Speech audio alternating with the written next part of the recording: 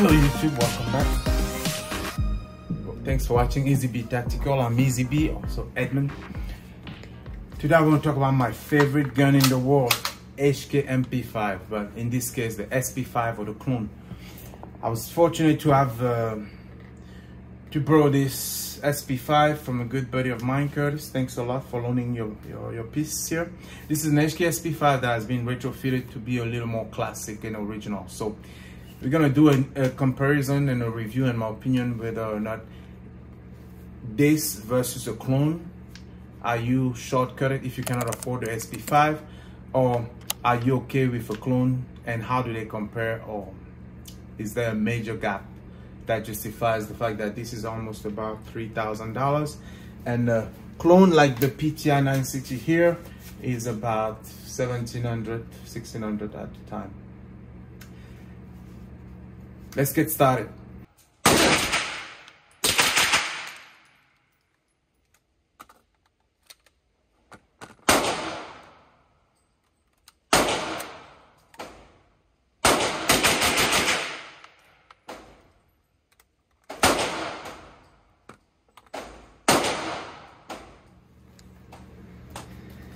If you haven't subscribed to this channel, subscribe, share the video, like it, and yeah.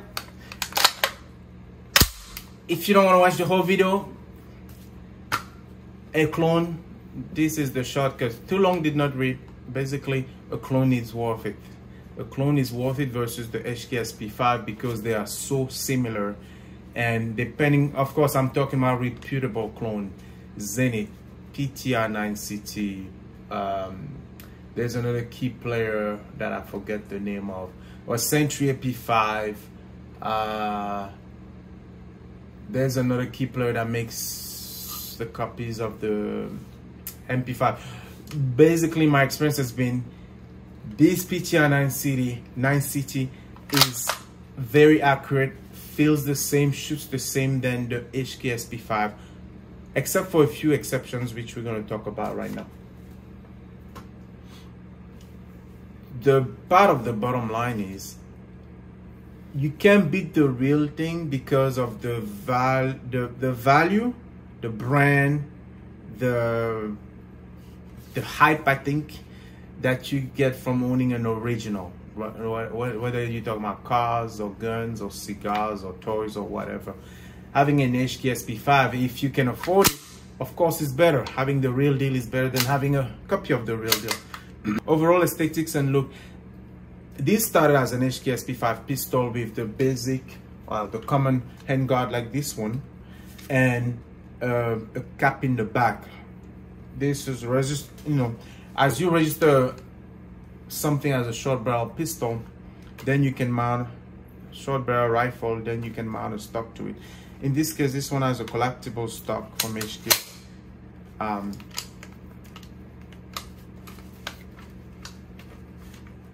Which I have to operate. So the finishing touches on the SP5 are a little more refined than the PTI 960 clone. I have not inspected in details and compared this with the AP5, but I think overall still on the HKs, the finishing, the way the engraving, the markings are, it's definitely more pronounced, more details, which of course through the machining, the attention, the quality level, maybe that's where you get a difference. But from 10 feet or 5 feet away, the pistols are the same, unless of course you talk about different trigger pack and things like that. They shoot very similar. The biggest difference was using a brace versus using something rigid like a stock, which we'll talk about when we go to the range. But overall, I think for the money, if you don't have $2,000 or more, really more like $2,800, $3,000 for an HK SP5, you are going to be very happy with a clone. In my case, I have the PTI 960, which I've never had a problem with. No issues, no malfunctions, shoots great. And you notice, although the 960 includes a Picatinny rail on top, I don't even run that red dot because I love the MP5 as it is so much. I prefer to shoot it with the adapter round sides and the front side as they are. Looks and feel are the same. You can tell some of the details, which I'll cover when I do the close inspection on the internals, on the riveting, the finishing and things like that. But you know, there are a few details like the linear loop right here on the front, near the front trunnion and sides block adjustment. On the original, it's not on the clone. There are a few things, you know, the way the tri-lug look close up, the way the rivets are, some of the rivet spots or marking, the marking on tops on the HK SP5, you have the serial number, the brand and the model here. On the SPTR 9CT, you have the serial number that you can see through the Picatinny rail, through a little window there.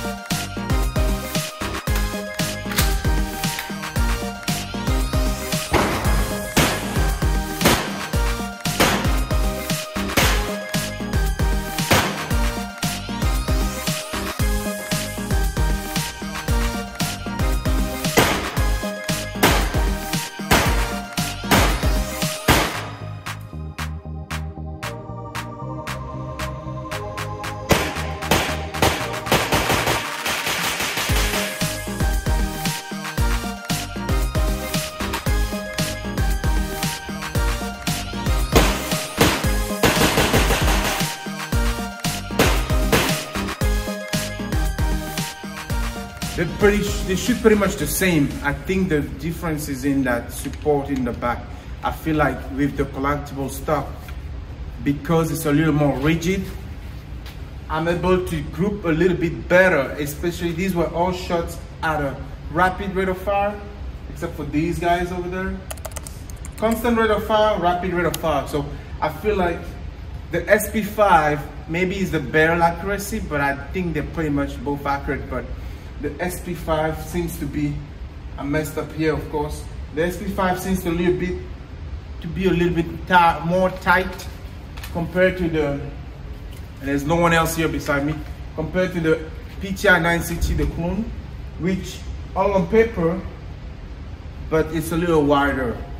Then I went 25 yards, I tried to do a shot in this tiny space. I hit the green tiny silhouette, 1, 2, 3, 4, 5. But here you can see the SP5. Maybe I was taking more of my time, but tight group, almost a double tap here, and then 1, 2, 3. So 5 total, but I mixed one up. So they shoot pretty much the same. I should put the brace on this SP5, which I did on the previous video, and see how it works, but they're pretty much the same. Let's put the brace on this and see what happens. The brace on the SP5, do a succession, we're going to do a few rapid shots on the target to see if the grouping is tight or looks the same. Let's do left shoulder.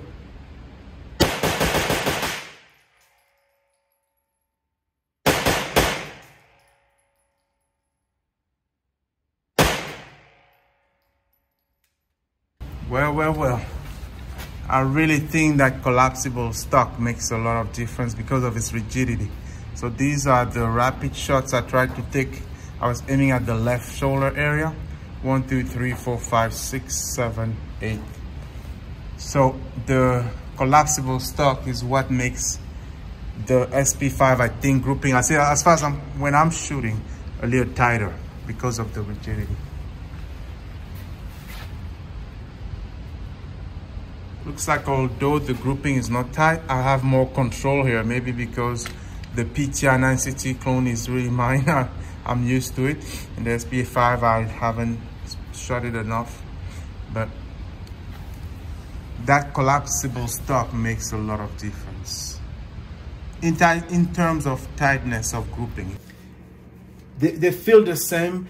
The SP5 feels maybe a little bit heavier. I'm not sure. I wish I had a scale. I don't have a scale, but the SP5 feels a little bit heavier. Now this collapsible stock also weighs more, so that may be the reason. They shoot the same to me. The triggers feel the same. The triggers feel exactly the same when you press them.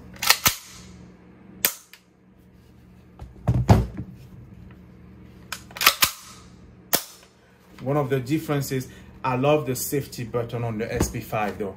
This one comes ambidextrous and it's very smooth. I can operate with my thumb directly. I think on the PTI 960 it's a little rigid and it's only one-sided. Of course I can upgrade that. Of course I can buy any parts that are properly made for an MP5 and they will fit this PTI 960, which is the beauty of those clones and all the MP5, right? They're very modular. You could buy a clone, and I posted a separate video on the upgrades on how expensive you can make a clone MP5. You could buy a clone and outfit it the way you want it to, to make it more modern or more classic or a combination of both. So SP5, again, very nice. This one especially being retrofitted with the handguard with a flashlight, a Surefire, I believe it's called a 628 or something like that, I forgot.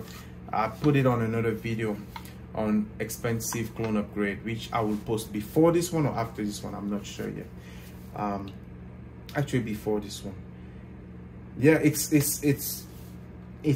the real deal. All right, let's see how much the SP5 costs lately. I think it's about, I know you can get an original German import right now for $3,200 because I saw that Atlantic Firearms. I think these, the US made, they'll go about $2,800, $3,000. Of course, gun brokers or the auction sites, you can find crazy packages that people are trying to sell for $4,000 or so, depending on when there's availability or shortage on the SP5. In conclusion, I think if you have the money, even if you have the money, buy two. Buy a clone that's a full size and buy a K version.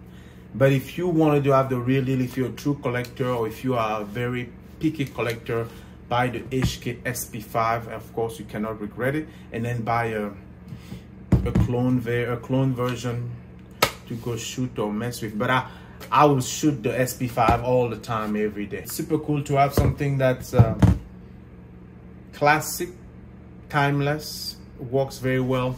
The accuracy between the two is, for me, very, very comparable,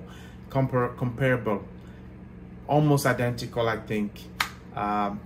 Manual of arms, of course, very similar. I just run on this pistol brace. I have a QD mount on this classic one. If you were to run it really classic, the way it's set up right now, you will need to run a 2-point loop, a 2-point sling, or even a 3-point sling between the lanyard in the front, the loop in the back of the stock here. So hope you enjoyed the video. Let me know in the comment, would you rather have an SP5 or buy two variant, or I'm sorry, 2 clones. If you do, if you have one SP5 and if you have a clone, which clone do you have? Post a comment, let me know. This is my favorite gun in the world. I wish I could afford a real MP5. Those go for about $55,000, $60,000 last time I checked.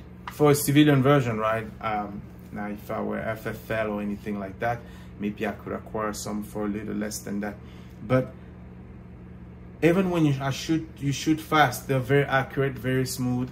I'll have another video coming up comparing an SP5 to a Stribog SP9 A3, which is another roller delay blowback that I have. So hope you enjoyed the video. Subscribe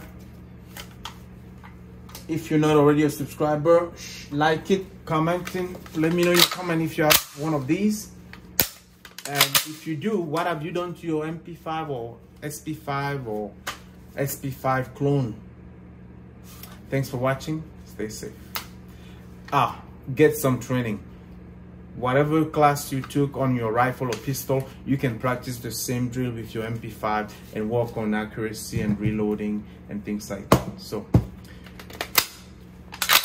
gotta be trained on all those firearms and all those things that we own for fun. Get some training, especially on the MP5. The reloading is a little different, the charging and things like that. Take care. Talk to you soon.